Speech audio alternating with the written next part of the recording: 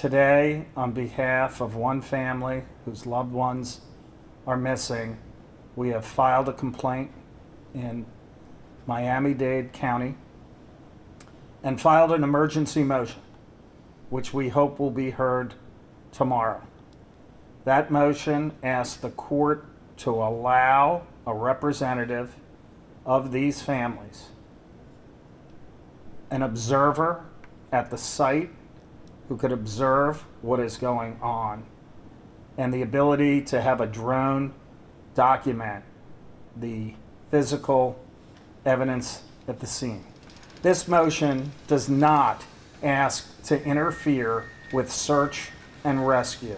That vital function must continue. I, over the last 20 years, have been involved as lead counsel in 5 separate building collapse cases. And the key to answering the question, what happened to my loved one, is the evidence and the debris and the rubble and the collapse that is at the site. The families have no idea whether it is being documented as they peel through that collapse layer by layer, have no idea what is going to happen to that evidence, and they deserve a voice and a role in this process. I think it is much more likely that this catastrophe occurred with a massive structural failure down at the bottom of the building, and so we believe that that important evidence is still there.